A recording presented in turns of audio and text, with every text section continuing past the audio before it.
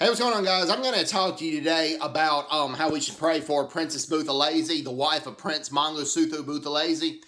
She passed away.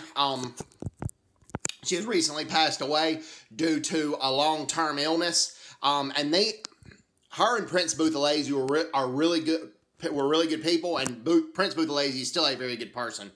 And Princess Buthelezi has been received by God. She is in heaven now. This is what Prince Buthelezi believes, and quite frankly, this is what I believe as well.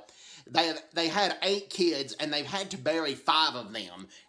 And now Prince Buthelezi has to bury his wife of 67 years. They've been married for 52 years, and Nelson Mandela was very fond of Princess Buthelezi. He thought she was a good and genuine woman, and that she believed in peace and reconciliation. She didn't believe in hatred. She didn't believe in bitterness.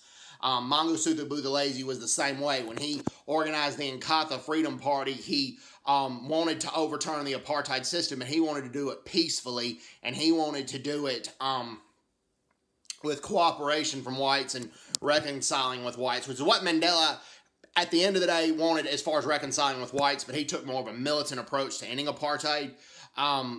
But a lot of people in the ANC did not want reconciling and cooperation with whites. But Mangosuthu Buthelezi and the majority of his Nkatha Freedom Party did. So, prayers for the Buthelezi family. They request privacy at this moment. That's what one of the living sons had said. And because Buthelezi was a Zulu prince, he could have had multiple wives and could have engaged in polygamy, but he chose not to because he loved his wife that much. So, hope everybody's doing well. Take care. God bless him. Bye-bye. Bye-bye.